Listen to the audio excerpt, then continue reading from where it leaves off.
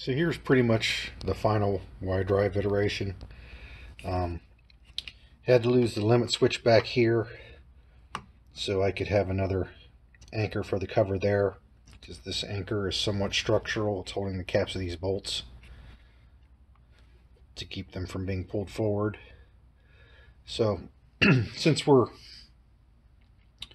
approaching the end, time to switch over to actual Gates belts, high temp belts, because I like the color better.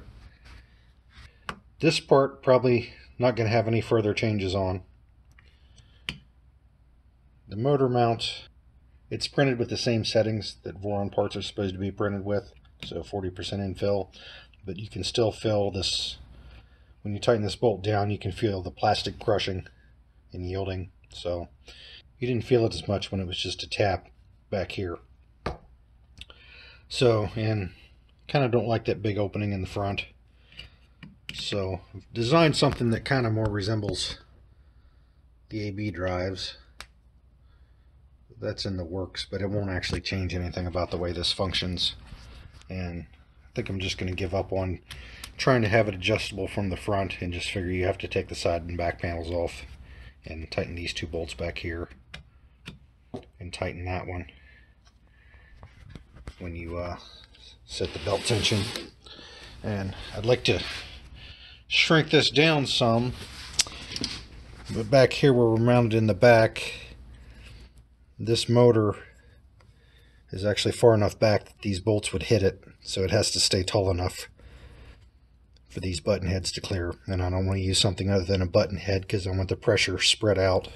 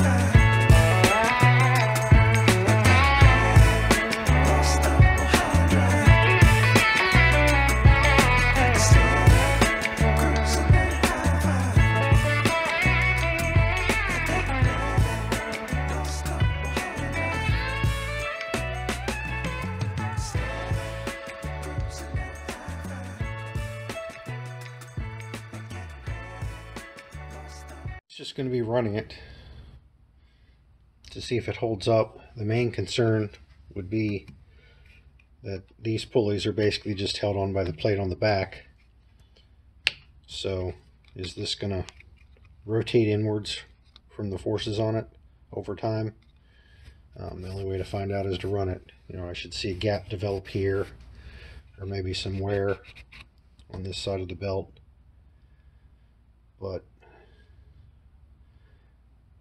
the only thing to, as far as the Y drive is concerned, the only thing to do now is get some hours on it.